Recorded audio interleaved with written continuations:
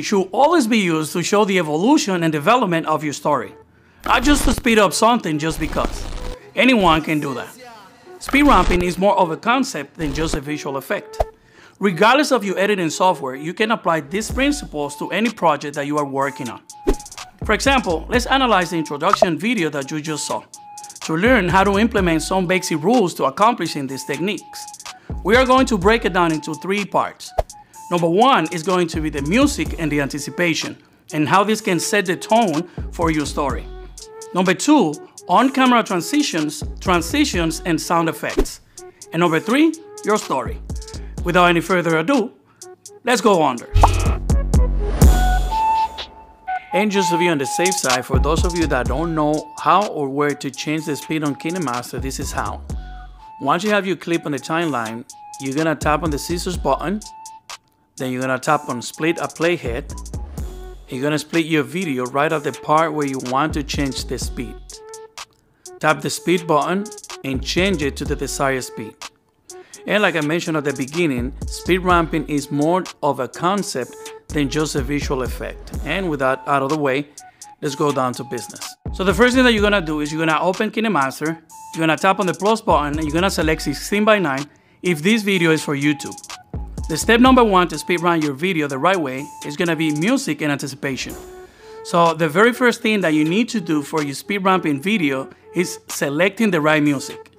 Listening to your music will allow you to visualize the camera movement that you want to perform and the flow of your story. So this is very important.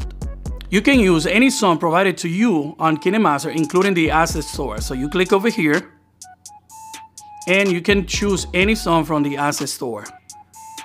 Or you can use any YouTube copyright-free music site, and you can start with the YouTube Music Library or No Copyright Sounds or iCloud. Just make sure that you follow all the rules so you don't get any copyright strikes. And the links for the sites that I use to get free music are listed on the description box below. Okay, the first part of the video was the anticipation of the speed ramping with the time lapse.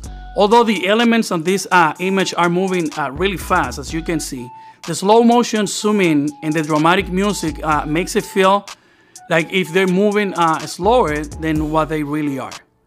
And this is how you can set the tone for your videos. Okay, this is very important. If you shoot your own video rather than using random stock footage, you will have more flexibility with the things that you wanted to do.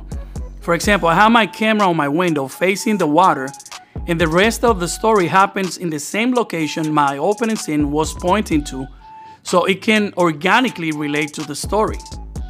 And the step number 2 is gonna be on-camera transitions and sound effect. A rule of thumb when doing on-camera transitions is to make your movement in the same direction as the previous one. As you can see here, when my subject puts down the sneakers, I go down at the end on a circular motion down to the right. And this movement is made by the same movement on a circular motion up to the left. It looks like there is a transition between the 2 clips, but as you can see, there's none.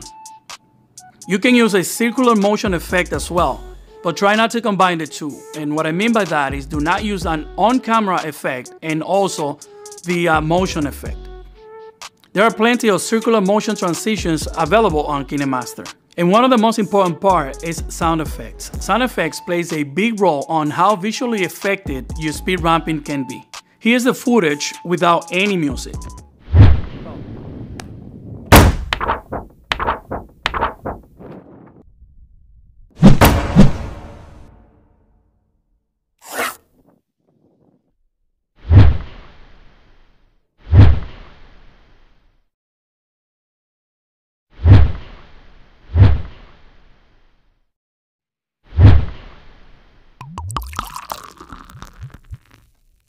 And the third step to speed ramp your video the right way is your story.